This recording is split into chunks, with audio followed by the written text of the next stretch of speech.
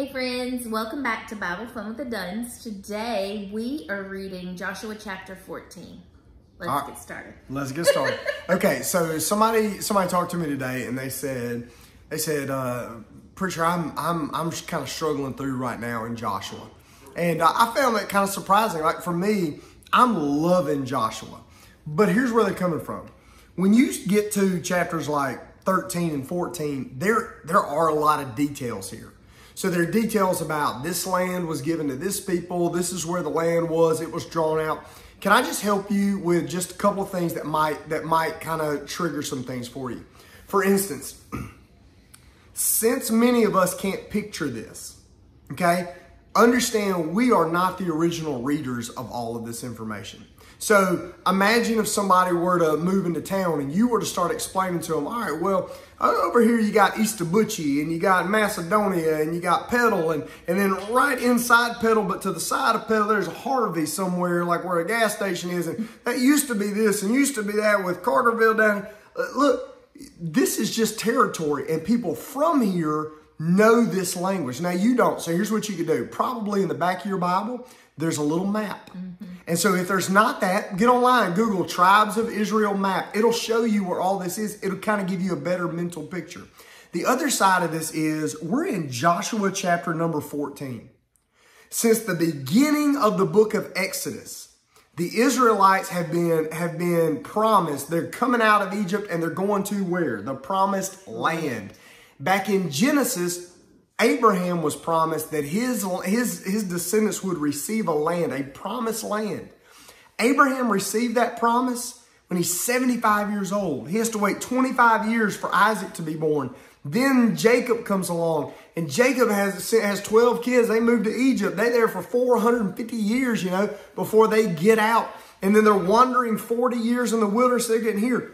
Don't get frustrated when you're seeing all the details, because the details say God keeps his promises down to the last detail. Now that may not be exciting reading for you, but I guarantee when you get a promise, you're going to want every detail fulfilled. So just know this kind of detail-oriented God is for you. Now also, let me give you something else to handle.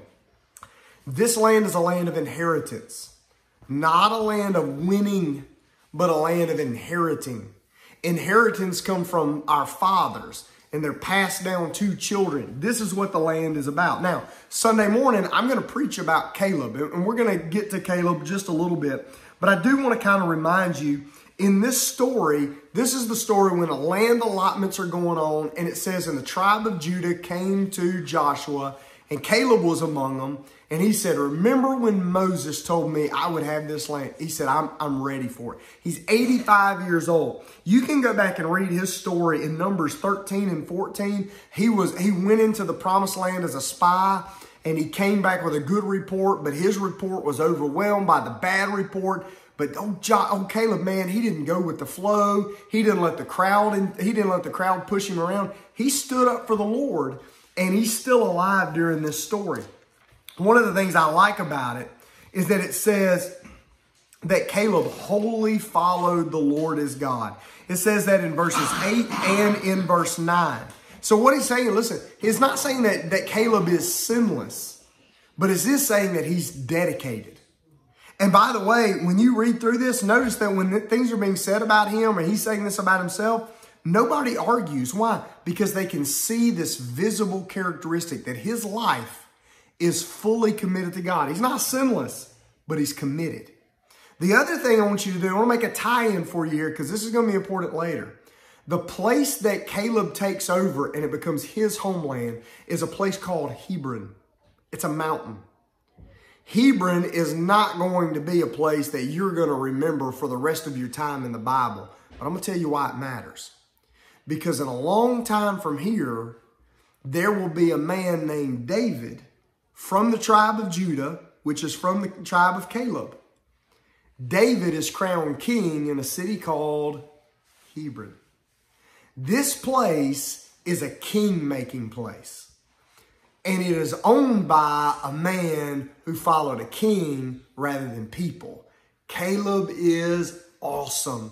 And that's what I love about him. Jim, what was your takeaway from this? I was pretty excited to hear from Caleb too, because I mean, hello, we're in the book of Joshua, and we get to see of all the 12 spies, these two were the ones who trusted God. That's right. And we hear a lot about Joshua. Joshua becomes the new leader and stuff, and it's like, what happened to Caleb? And here he is, and what we see in his story between verses 6 and 15, we see he tells his own little blurb of, or we hear his own little blurb of when God promised him his inheritance when he was 40, and here he is at the age of 85 getting it.